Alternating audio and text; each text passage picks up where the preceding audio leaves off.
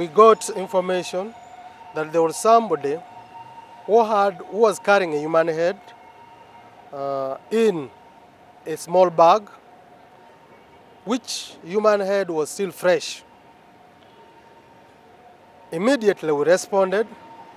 We went to where that person was, and indeed we got the person with the human head and arrested him.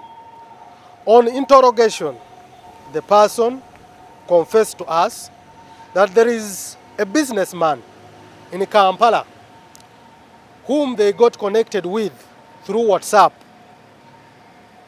Through WhatsApp, they chatted, and this man convinced him that he will link him or make him join the Illuminati movement or Illuminati group, where he will become rich.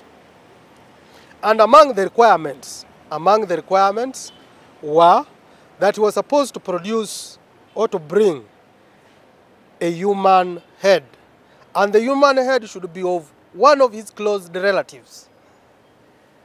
What he did, he went and convinced his younger brother, the last born, who is about 6 years old, and took him to the bush and chopped off the head. After chopping off the head, he threw the remaining body in the river. In the river that is in Namasere in Busia. This person comes from Busia.